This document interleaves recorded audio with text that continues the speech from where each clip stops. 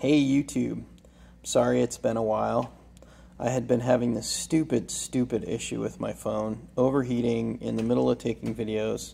I don't know, out of all the videos I've tried to take, this has been sort of a long one because it takes a lot to kind of talk about, you know, what a conflict monitor is, what an MMU is, and then also how to, you know, go through the programming. It's really one of those kind of trainings that is ideal as a hands-on sort of deal. So if you already do work for a municipality, please reach out to your reps that you purchase your conflict monitors for. I'm sure that they'd be glad to come into the shop and you guys can put together a training day. I really can't stress how important this topic is to traffic signals. It's just one of those things that you sort of just you can't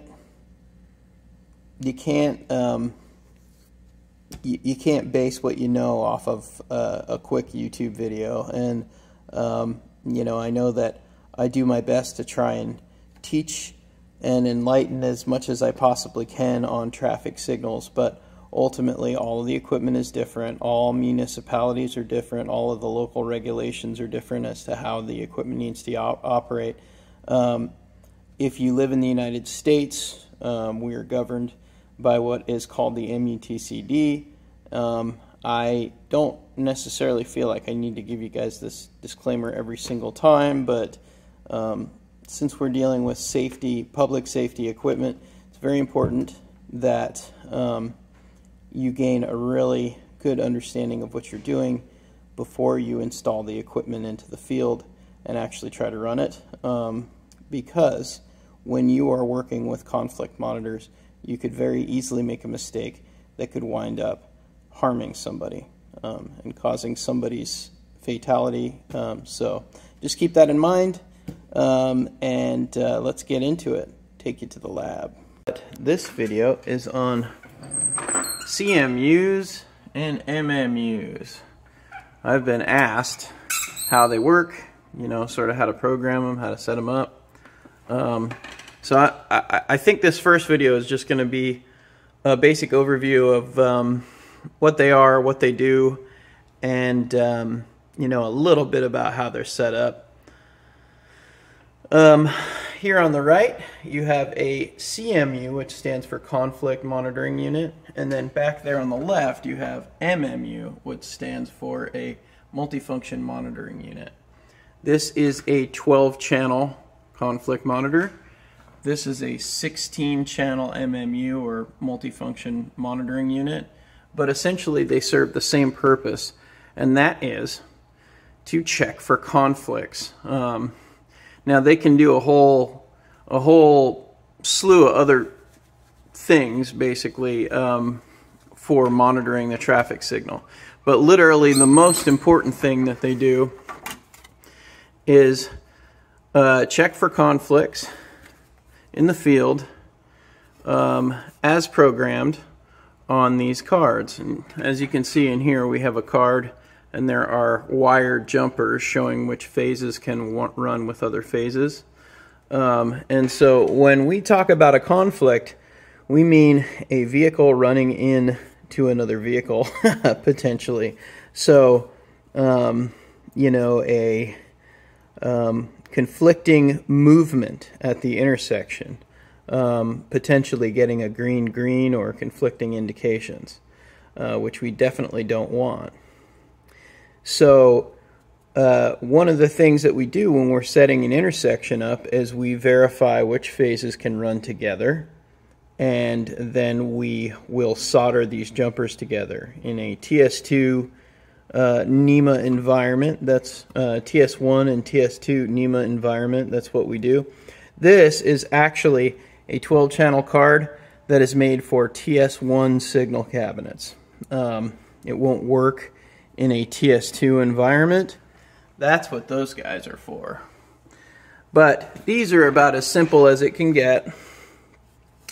And as you can see here, on the left side there, we've got phase 1, and then all of the phases that it can run with. So see how it says 1-5 and 1-6. So that means that phase 1 can run with both phase 5 and phase 6, which makes sense because phase 6 is the corresponding through phase, and phase 5 is the opposite left turn phase. So those two phases can run together without running into each other, right? Then you see here phase 2 can run with 5 and 6, and that's a similar setup there, and so on. Phase 3 can run with 7 and 8, and phase 4 can run with 7 and 8. And so this configuration will basically tell this device that at very least those are the only phases that can run together at the same time. All of these other phases, if it sees a green on this other phase with one of those other phases, it will immediately throw the signal into flash. So it's pretty important to keep that in mind. Then this guy goes in the slot. There are a few other settings here. I probably won't go through them all, but SSM stands for solid state monitoring. Basically it is looking for a load on individual phases. Now these MMUs are more capable of looking at many other things than these guys are. Hence the name MMU, Multifunction Monitoring Unit. Bunch of different latch options. These are all options that basically, if it sees this thing present, it's going to latch in a fault, which means it will stay in flash until it's reset manually.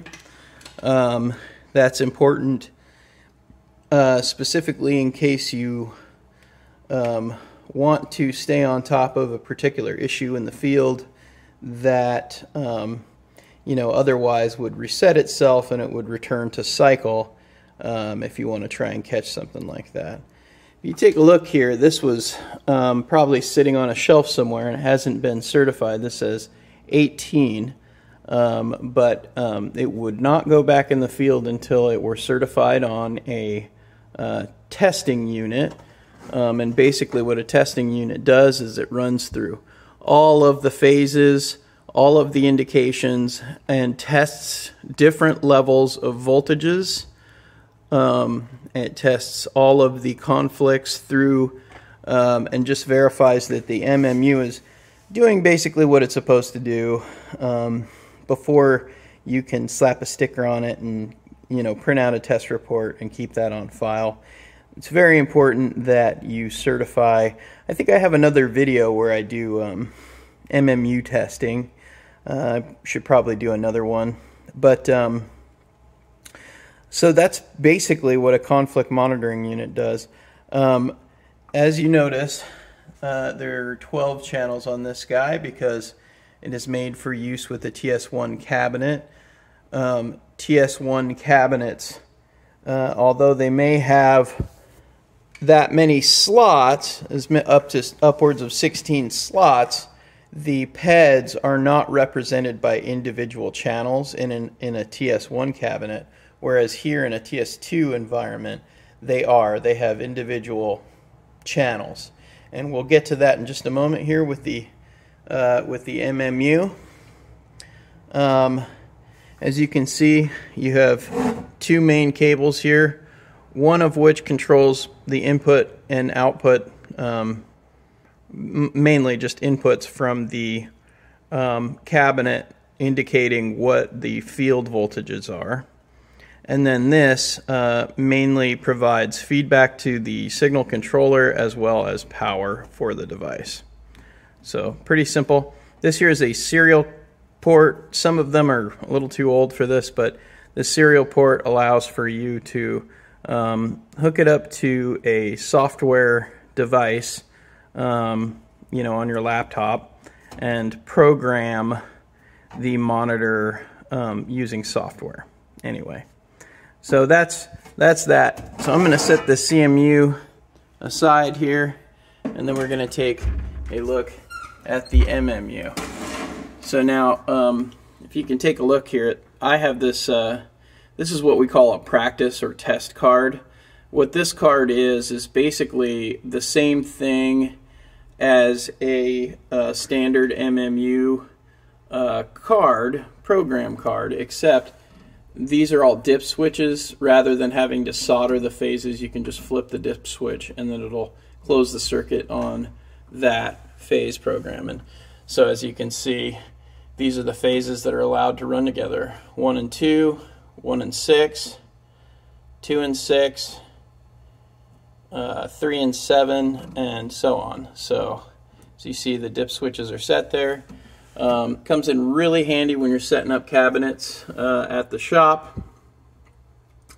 As you can see, this cabinet we are running flashing yellow arrow. I know those aren't yellow there, but these are flashing yellows, and it is a full 8-phase intersection with 4 overlap flashing yellow arrows.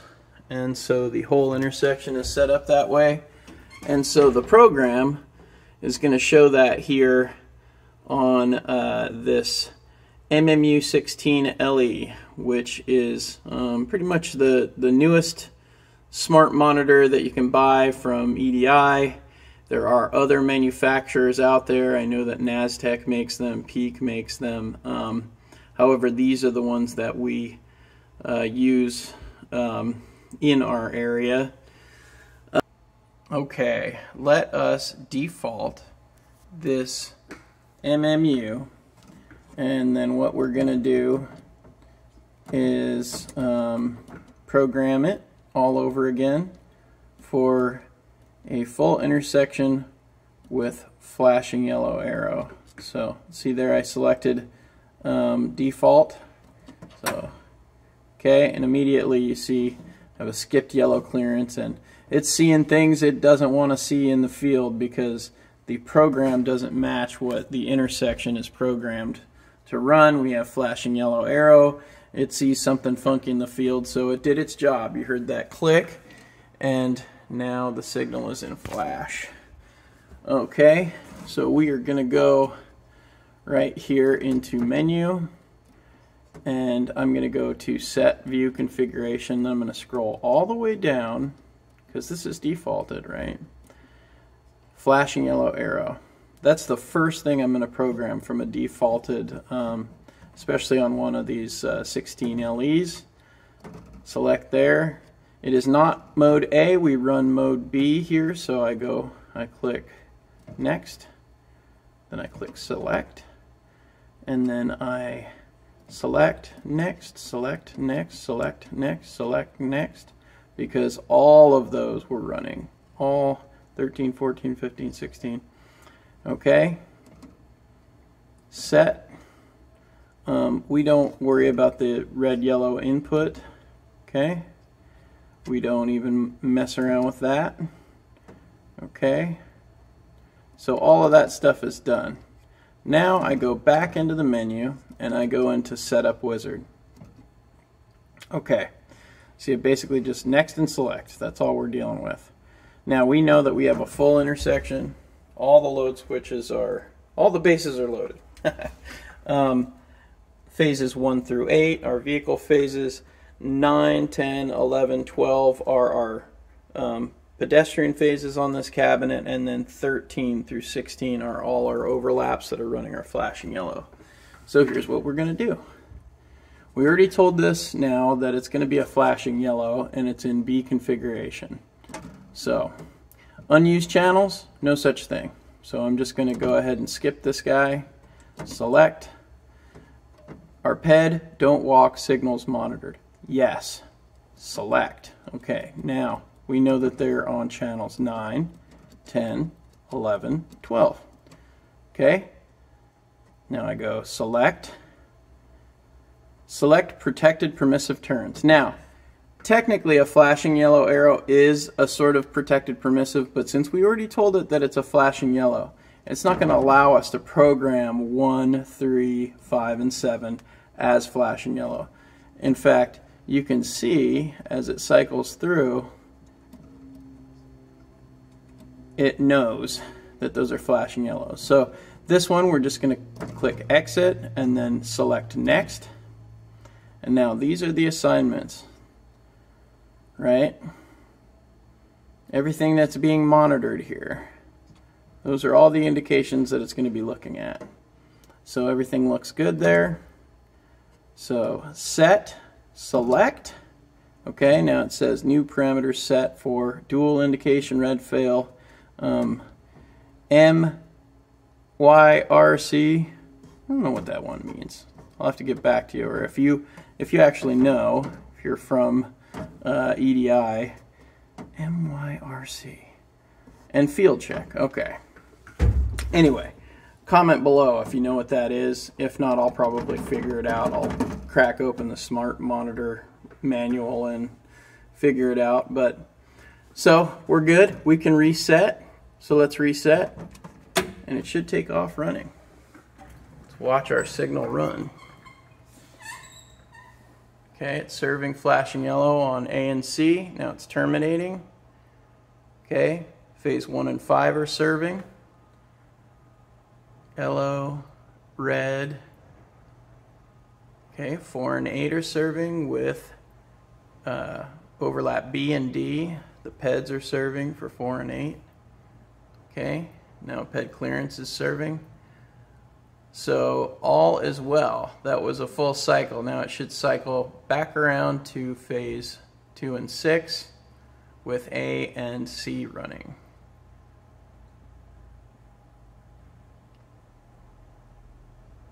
Look at that, 3 and 7. Okay, now 2 and 6. A and C running. Beautiful. Okay, full cycle. That is how it's done.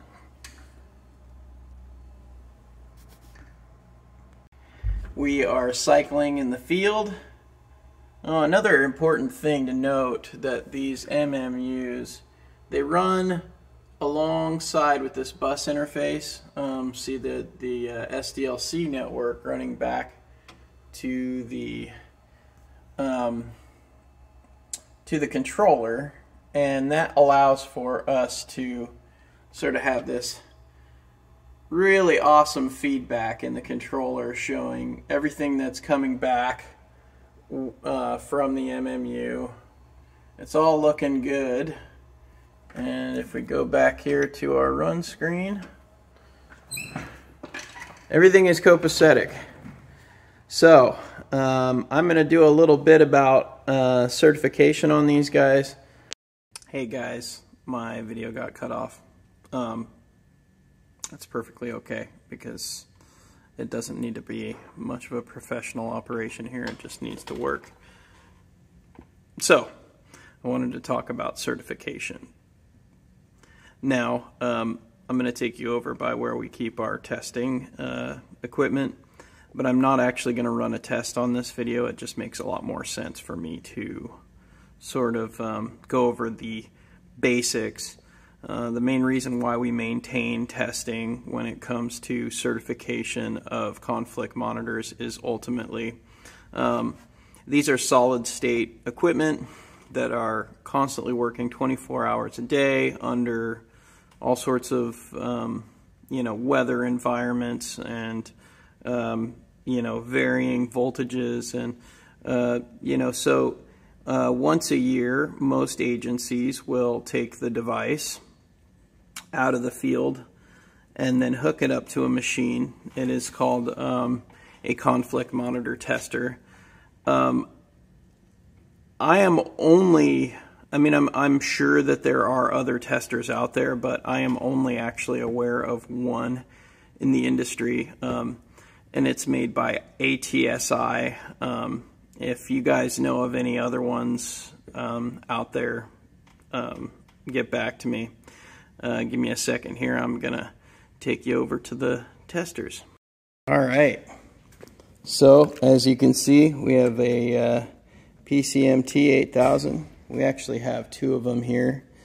And we've got a little laptop set up. Basically, there's software that operates the machine, and then the software allows you to save the log from the test, or you can print the log out. Typically we will print the logs after we've completed the test, and we fold them up, we put them on the conflict monitor. This can go in a filing cabinet, or you can leave it in the signal cabinet until you swap it out. Or you can even keep a stack in the signal cabinet if you want, and that way you have a record of conflict monitors. We also put these year stickers on our conflict monitors and MMUs. So that way we know that it has been certified for a particular year. It's pretty important that I state that the main reason why municipalities stay on top of this is, it's not that these components don't fail and then we find out because the signal goes into flash, but if there's one device in the signal cabinet that is going to keep people safe and maintain that some varying field voltages is not going to cause a green-green in conflicting directions, it's this device. And so for liability purposes, we maintain a very, very solid record on this. Not only do we have a digital backup of this test, but we also keep a record of all of the serial numbers of the equipment that is in the cabinet in all the field, and even a historical record. And the reason why is if something comes up years down the road, there could be a court case that they request the records, well, then you have them right here in your file or wherever. So hopefully this has been helpful. I will make another video hopefully someday about how we actually run the tests. You pretty much just set it up with a blank card and you put some information in the software and then click run and it does its thing. So hopefully this has been a really informative video for you guys. I am going to get back to work. I have burnt up my lunch hour and it is time to do stuff. I will talk to you later.